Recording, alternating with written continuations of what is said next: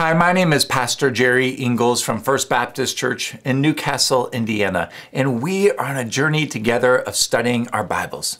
I'm writing a short devotional thought on every chapter of the Bible, and I'm sharing those with you. Today we're looking at Psalm 109. Oftentimes, it feels like Christians must be superhuman in how we handle our emotions in difficult circumstances. But we can't stuff all those emotions. We need a pressure release valve for those emotions. A powerful example of this comes from Psalm 109, one of the most visceral of the imprecatory Psalms. Verses 8 through 11 give us a snapshot of the psalmist invoking the vengeance of the Lord upon his enemies. And I quote, "Let his days be few, let another take his office. Let his children be fatherless and his wife a widow. Let his children wander about and beg. Let them seek sustenance far from their ruined homes. Let the creditor seize all that he has, and let strangers plunder the product of his labor." Wow. Whew. What are Christians to do with such psalms?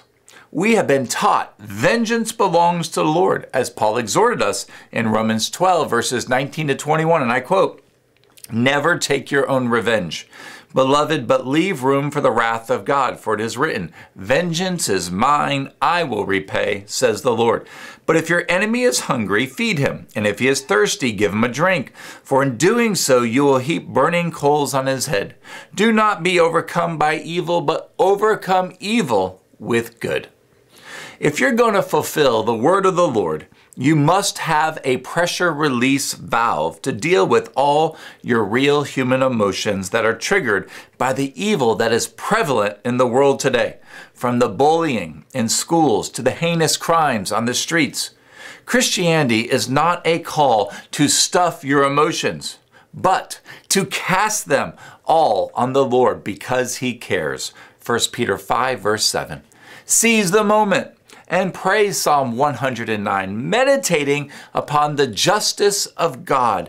Pray to God, trusting that he will bring about his justice at the right time. Reference Ecclesiastes 3, verses 16 to 17. Seize the moment.